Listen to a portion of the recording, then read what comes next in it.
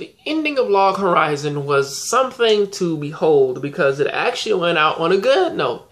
They actually finished strong with them destroying that raid boss and people finally fucking realizing, or at least some characters finally fucking realizing that Shiro is actually a badass character. Or at least, like, depending on, like, what his job is, he does it so well that he has to amaze people. Especially since, like, his job is just sitting back and monitoring, like, other people's moves and the cooldown rate. And it's stuff like that really gets to me. Because I'm like, he is one of the way, I'm like, he is put up on Krusty's level for a good reason now. I mean, come on.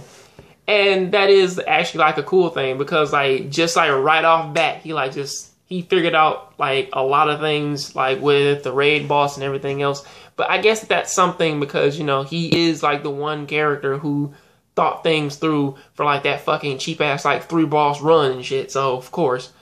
But really getting into the meat of like what I wanted to say about Log Horizon, what I really want to say about it is that Shiro and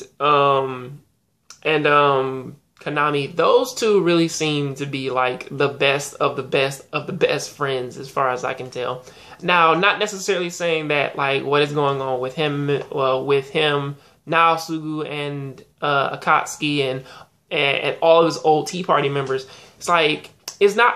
I'm not saying that they're not best friends because of course now that they're in this world and they can see each other a lot more and everybody's talking about that they want to go home and, you know, so on and so forth. Konami is like the one friend he has who is just so fucking eccentric that like she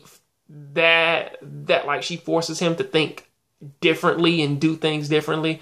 And to the point where like you look at her as if like she's like an old girlfriend or something like that, even though she's not, or they pretty much haven't said it, but you kind of look at it and you're like, these two have a relationship that I pretty much really like. The energetic, silly girl compared to the smart guy who just likes to who's trying his hardest to just like, you know, just be down to earth with her and stuff, you know. And that's pretty much like their relationship. It's not like in a nutshell, but it's something that I do like about it. But once they take down the raid boss and they do get in touch with Konami, she poses something to Shiro, which that really does get him thinking when she says that she wants to bring her daughter to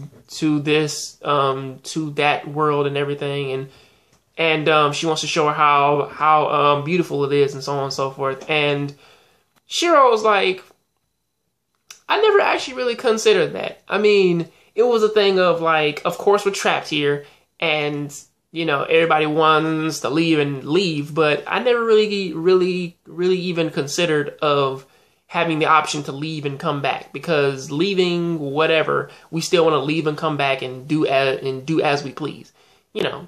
And that is something that is a goal that I really want to see happen, because really it's like, because I will be honest, if I was playing one of my favorite MMO games and I could do exactly what they're doing there, not necessarily the dot hack thing or not the Sword Art Online thing, but just do what they do, in which that like you can freely traverse the world, just freely go there. It's not a video game, it's just an actual world and whatnot. I mean, like, I would actually rather enjoy that, like, if you could actually like freely just traverse into the game world and be a part of the world and then just go home.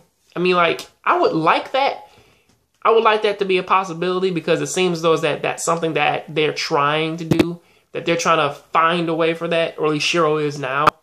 But only time will tell if he finds it or not, because give or take with how things have happened last time, it's a good chance that like by the end of the third season, they just might find like a different answer. So who's to say? Also, Krusty's in the other server with an arm strapped to